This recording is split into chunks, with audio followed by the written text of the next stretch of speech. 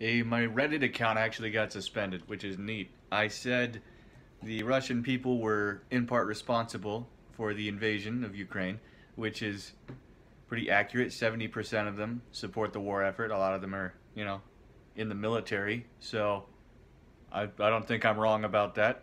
I feel like if people had said the same things about 1930s Nazis, like people say that shit all the time, they were responsible. They held responsibility. Man, no, that's hate speech according to Reddit. Very interesting. I appealed to it. Nothing happened yet. I wasn't going to appeal originally because I was only suspended for 3 days, and then it got upgraded to permanently. Yeah, but I've appealed it again. No, sorry, for the first time. I've appealed it for the first time, and I'm not allowed to give like a whole essay about it. I would write them a whole essay.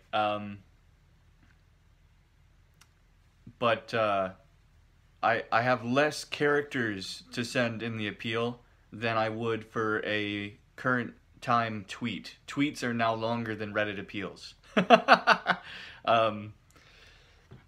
But no, I basically, what did I say? I can't even see what I said anymore. I had to be very brief. I couldn't even call it the invasion of Ukraine because that's too many crazy characters. So I just said the invasion.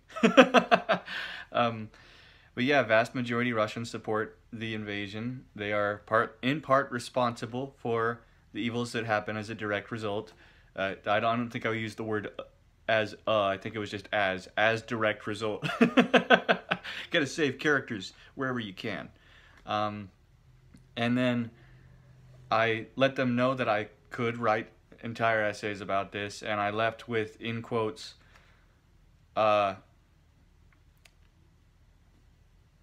tolerance paradox, I think. Something like that. I left them a note so that they could go learn more about that moral philosophical concept. But no, I don't think what I did counts as hate speech. I mean, they're fucking invading a foreign nation. And they're not stopping it. That's not a lie. Nothing about that is a lie. It's what's happening. Me saying someone committed a crime is not hate speech. Me saying that a large group of people are committing crimes is not hate speech. That's what's happening.